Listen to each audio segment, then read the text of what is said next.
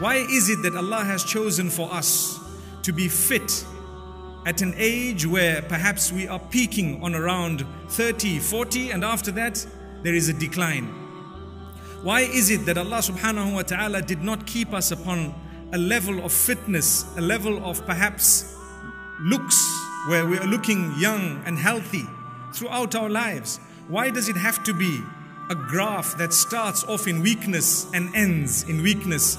As Allah subhanahu wa ta'ala says, الله الذي خلقكم من ضعف ثم جعل من بعد ضعف قوة ثم جعل من بعد قوة ضعفا وشيبا.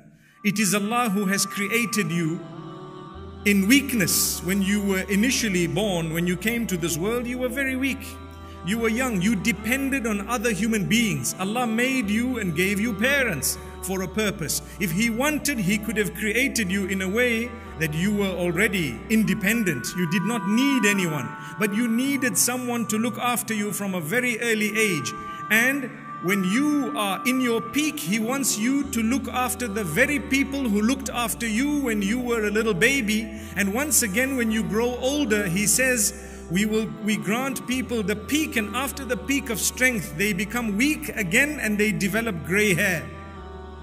So when you are old, those whom you have now given birth to are asked to look after you. Subhanallah. And it continues up to the end.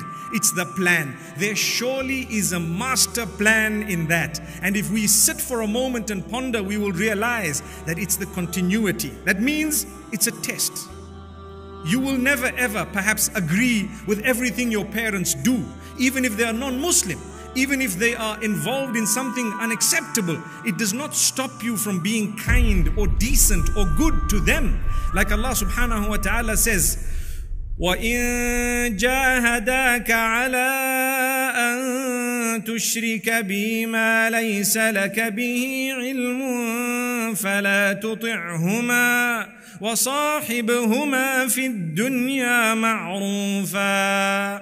If your parents are asking you or struggling, working against you in a way that they want you to associate partners with Allah or to sin and transgress against Allah subhanahu wa ta'ala, do not obey their command that happens to be against the command of Allah, but continue living in goodness and kindness with them in this world. Which means even if you have non-Muslim parents, you need to be kind to them. You need to speak with respect. You need to try and serve them in the sense that you might want to spend money on their clothing, on their food, on their accommodation. It's not wrong. Even if they're non-Muslim. What is wrong is when they tell you to do something against the instruction of Allah subhanahu wa ta'ala, that is where you draw the line.